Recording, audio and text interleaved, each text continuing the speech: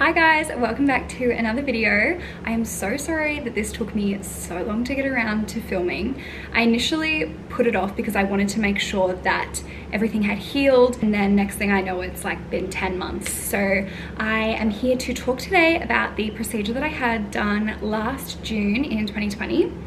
That's a lie, 2021. I had liposuction done under my chin, so on like my double chin area and my jaw. So I have been wanting this procedure done for many years. It sort of runs in my family. All of the women sort of have like the classic turkey necks. No matter what size you are, it's sort of where we accumulate fat.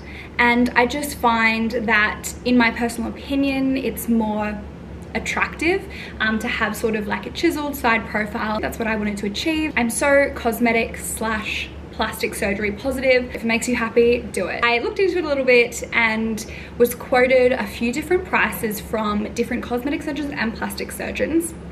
If you don't know the difference, a plastic surgeon has in Australia a minimum of 12 years postgraduate training.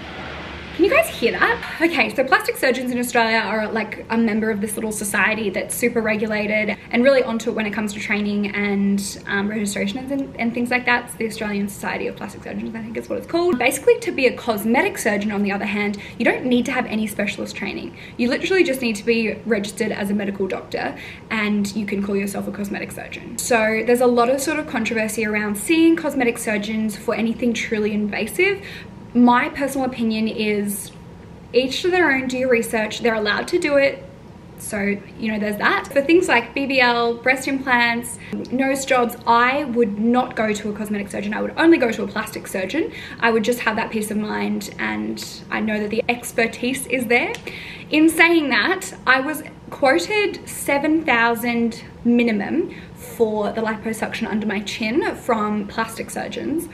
And then I have two people that I know who have gone to this doctor who's a cosmetic surgeon and said like he was fine, and I was actually quoted on their website, it says $2,000 for everything.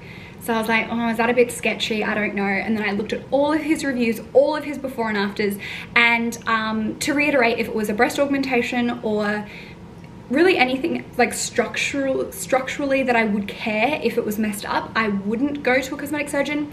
But because it's just sucking fat out, and worst case scenario, I have like nerve damage, which I think I do actually, like I've got like a bit of a loss of sensation, but I don't really care. It didn't really bother me, so I decided, hey, like I'll go ahead with the cheaper one. Wouldn't necessarily recommend it. I could afford it at the time, but I was just like, oh no, like this seems fine. Like I just trust that he knows what he's doing. And I by no means had a bad experience. I would do it again. I probably wouldn't go to where I went, and I would probably not have traditional lipo. I would have vaser lipo, which is like the more contemporary modernized technology. So basically I went in for a consult, and then a couple of weeks later I booked in the surgery. He just sort of like drew some lines on where to suck out. It wasn't even done under twilight anesthesia. Actually, it was like literally nothing. It was just like I was awake, I was completely awake. And I think that I have a reasonably high pain threshold, but it was super, super uncomfortable. It wasn't even uncomfortable, it was painful. It was really painful. I had like tears raining down my face. Like the anesthetist was like holding my hand. They were so great. Like the team was awesome. But I felt everything, like the cannulas going in and out and in and out. So keep that in mind. Look out for your options if this is something you're interested in. If I could go back, I would be put under and I would probably go elsewhere. There was nothing wrong necessarily with it wasn't bad, but it wasn't great, if I can say that. So other than the pain, that was really horrific. So pain is a con, price is a pro. Level of qualifications of the physician was a con, I guess. He did remove, I think he said 400 mils of liquid from my like area. Like, and yes, it's like fluid as well as fat, but that just really shocked me. I was like, wow, that's so much stuff to be taken out. It was super swollen immediately after and lasted like 1 to 2 weeks afterwards. I believe you're supposed to wear the compression bandage for 2 weeks. I only really wore it for 1 week full time because I couldn't take that long off work. I then from then on only wore it at night. So probably my fault. I completely own that. I do think that there probably could have been a little bit more taken out. And I don't think that I would have had this if I had vaser lipo or maybe went elsewhere. So it's so much better than what, oh my God, these angles though. It's so much better than what it was, and I'm really happy with it. But I am considering when I go and get my next procedure that they sort of see if they can take a little bit more out and just give me that like really sort of chiseled look. It could definitely be that I didn't wear the compression bandage. Please follow the instructions of post-op care. I did not do that. I will say the doctor's bedside manner was a little bit bizarre. It could have been like a language barrier thing, but I don't think it was. When I was on the operating table, he was making like some sort of inappropriate innuendos about sex and like partners and dating, and I just kind of felt really uncomfortable. It just really struck me as odd. I just wanted him to talk about, oh, you know, where's your next holiday gonna be? And it was just sort of like, I don't know, I felt kind of like, oh, are you hitting on me? I don't know. Everything else was okay. The clinic, because of the price, it's a given. It wasn't fancy. It was very sort of basic. I just thought this was so funny. Like, I'm not a coffee snob. I drink instant coffee every day, but like they serve instant coffee. She's like, oh, can I make you a coffee? I was like, oh my God, I love a coffee. Thank you so much. And she like came out with like a Moccona, and I just thought that was so funny. So it definitely wasn't like glitz and glam. I don't want to name the doctor. However, I will say that they are a cosmetic surgeon in Spring Hill in Brisbane. If you do want the name, just DM me. My advice would be go to a plastic surgeon, do your research, make sure you get good vibes from them, and in my opinion, Vaser lipo is superior, so I would do that if I could go back. The other thing actually, so on the website's also a little bit funny looking. It's a little bit budget, which is fine. It's important we have like different tiers. It said $1,999 was the price for everything, like the garment, the post-op care, the procedure, anesthesia, which like I didn't really get put under. I just had like local. And I was like, oh my God, like this is so cheap, this is so great. And then when I like was filling out the financial consents, it said $3,000.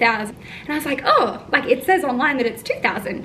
And she was like, no, it's definitely $3,000. And I sort of showed her the website. And I was like, oh, I hate to be a pain, but like it definitely says $2,000. She was like, oh, okay, yeah, well, like we'll honor it for you just this one time. But like she had to like check with the doctor and stuff. And I was like, well, it would be kind of shit if you didn't honor it, because it's literally advertised like on your front page. You should probably update that if you're updating your prices. It's also a huge markup from $2,000 to $3,000, increasing by 50%. Like, what is this inflation? So I came home after the procedure, was still quite numb and sort of like tingly, but yeah, quite sore, sort of like achy, just feeling really swollen. I did actually hate having to have the compression bandage on. I'm pretty sure you had to have it on for a week non-stop, meaning like you couldn't like properly wet this whole area, so you couldn't wash your hair. And I wasn't prepared for that. So I obviously came into this surgery with greasy hair and then had to wait another whole week, which was crazy. But I do remember going into uni actually a couple of times wearing it, and people were like, did you just get your wisdom teeth out? And I was like, something like that. I think overall I had a positive enough experience. I wouldn't necessarily recommend it exactly how I did it, but I think it's a great procedure to do. I think it really enhances like that sort of natural, healthy, model-esque, I don't want to say feminine, but like, because like men have like chiseled bones too, but like I don't know, I just love the look of like a chiseled side profile, and I'm super happy that I did it. I will insert a montage.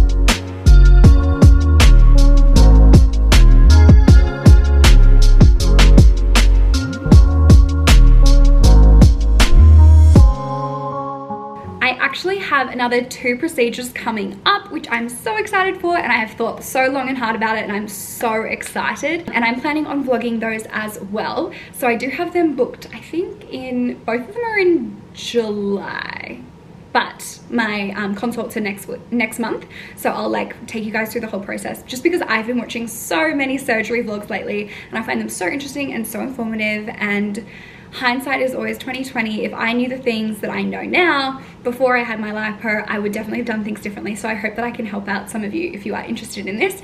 If you aren't interested in this, I hope you found this entertaining nonetheless. It might be a bit boring, and I'm sorry. If you guys have any questions about the procedure or literally anything, even video recommendations, leave them down below and I will respond accordingly. Thank you guys so much for watching this video. I will see you in the next one. Bye.